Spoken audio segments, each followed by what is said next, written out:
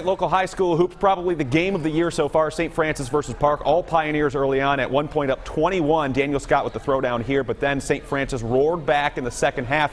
Big three from Devin Darrell helps force the first OT. Back and forth we go. Park down in the first overtime, nails a three to help force, that's right, a second overtime. That's when the Red Raiders take over. Bo Sarica hits a three early on, and St. Francis doesn't look back. They beat Park on the road, the team many believe to be the top team in the area, 70-66. On the girls' side, Bishop Kearney ventures in from Rochester and shows the inside presence on one of Western New York's best, Cardinal O'Hara. O'Hara then takes control in the second quarter, never looks back. They get the big victory on one of the top teams down the 90, 68-57.